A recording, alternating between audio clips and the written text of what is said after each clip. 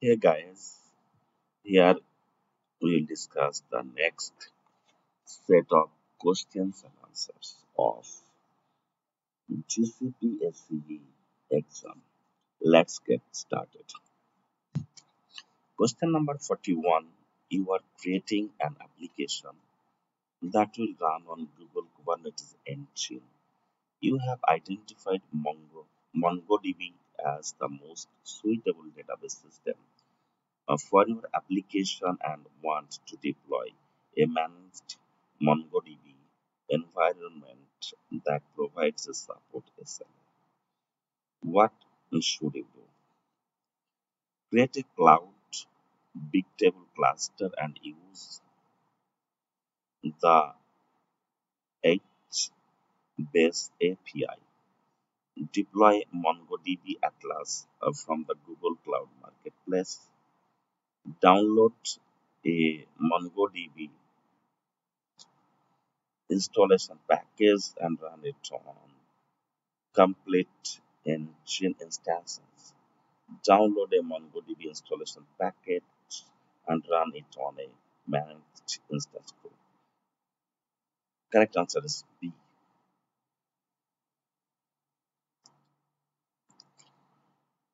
42. You are managing a project for the business intelligence department in your company. A data pipeline ingest data into BigQuery via streaming. You want the users in the BI department to be able to run the custom SQL queries against the latest data in BigQuery. What should you do? Create a data studio dashboard that uses the related BigQuery tables as a source and give the BI team view access to the data studio dashboard. Create a service account for the BI team and distribute a new private key to each member of the BI team. Use Cloud Scheduler to schedule a batch data flow job to company the data from BigQuery to the BI team's internal data warehouse. Assign the IAM role of BigQuery user to a Google group that contains the members of the BI team. See the answer and explanation. D is the correct answer. 43. Your company is moving its entire workload to Compute Engine. Some servers should be accessible through the internet, and other servers should only be accessible over the internet network. All servers need to be able to talk to each other over specific ports and protocol. The current on-premises network relies on the demilitarized zone (DMZ) for the public server and the local area network.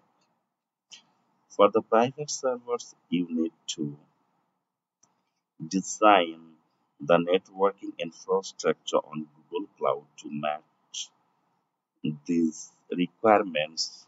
What should you do? Uh, Create a single VPC with a subnet for DMZ and a subnet for the LAN. Set up firewall rules to open up relevant traffic between the DMZ and the LAN subnet, and another firewall rule to allow public increased traffic for the DMZ. Create a single VPC with a subnet for the DMZ and a subnet for the LAN. Set up a firewall rules to open up relevant traffic between the DMZ and the LAN subnet, and another firewall rule to allow public egress traffic for the DMZ. Create a VPC with a subnet for the DMZ and another with a subnet for the LAN. Set up firewall rules to open up relevant traffic between the DMZ and the LAN subnet and another firewall rule to allow public increased traffic for the DMZ. Create a VPC with the subnet for the DMZ and another VPC with the subnet for the LAN. Set up firewall rules to open up relevant traffic between the DMZ and the LAN subnet and another firewall rule to allow public egress traffic for the DMZ. Answer and explanation is correct. 44. Your project has all its compute engine resources in the Europe West 1 region. You wanna set up Europe West 1 as a default region for G Cloud command. What should you do? Use Cloud Shell instead of command line interface of your device. Launch the Cloud Shell after you navigate to a resource in the Europe West region. The Europe West 1 region will automatically become the default region. Use Cloud config set compute region Europe West 1 to set the default region for future Gcloud command. Use Gcloud config set compute zone Europe West to set the default region for future. Create a VPN on premises to a subset in the Europe West and use that connection when executing the Gcloud command. Answer is B.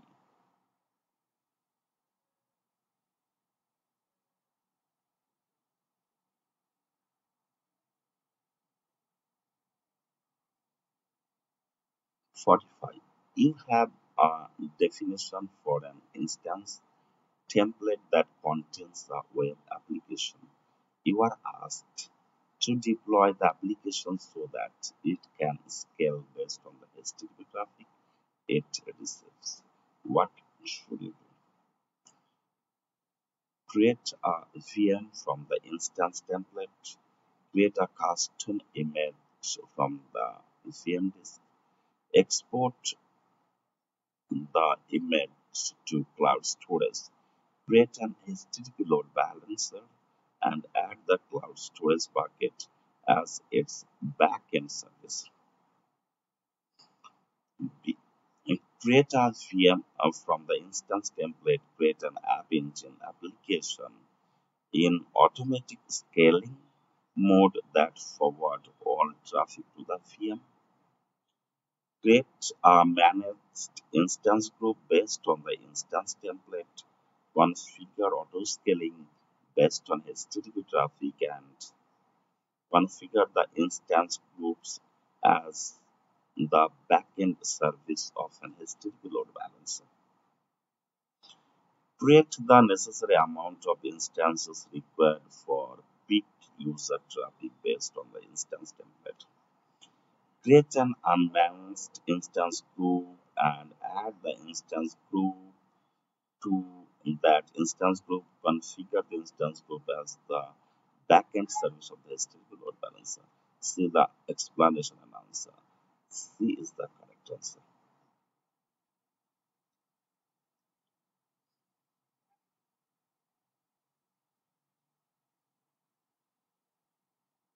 Your 46. Your company has a mission critical application that serves users globally. You need to select a transactional relational data storage system for this application. Which two products should you choose? BigQuery, Cloud SQL, Cloud Spanner, and Cloud Bigtable. And Cloud Data Store. Answer is B is the correct answer. B and C. 47. You need to estimate the annual cost of running a big query data is scheduled to run nightly, what should you do? Use query diagram to determine the number of bytes read by the query. Use this number in the pricing calculator.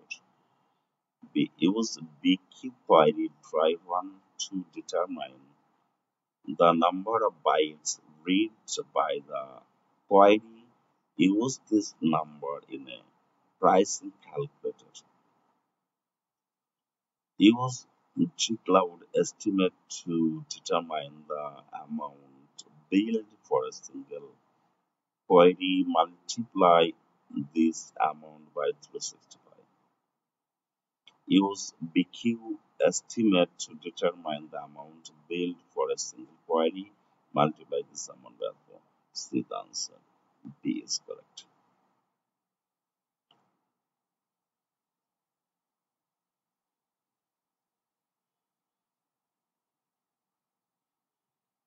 Mm, 48.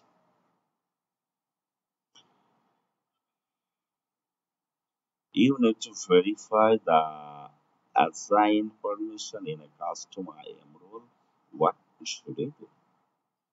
Use the GCP console section to view the information. Use the gcloud init command to view the information. Use the GCP console security section to view the information. Use the GCP console API section to view the information. Answer is A. 49. You create a department with two replicas in a Google Kubernetes engine cluster that has a single printable node pool. After a few minutes, you use kubectl to examine the status of your pod and observe that one of them is still in pending tenants. What is the most likely cause? The pending pods resource request are too large to fit on a single node of the cluster. Too many pods are already running in the cluster, and there are not enough resources left to schedule the pending pod. The node pool is configured with a service account that does not have permission to pull container at the answer is B. Safety.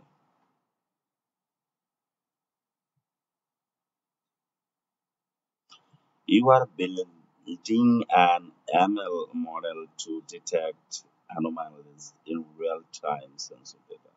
You will use PubSub to handle incoming requests. You want to store the results for analytics and visualization. How should you configure the pipeline? Which should be